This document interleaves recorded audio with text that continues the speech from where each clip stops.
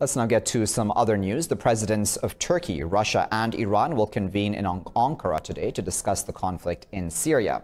The three countries are the guarantors of the Astana process to bring about a political settlement to that war. Turkey's Recep Tayyip Erdogan, Vladimir Putin of Russia, and Iran's Hassan Rouhani will discuss proposals to halt fighting in the northern Idlib province.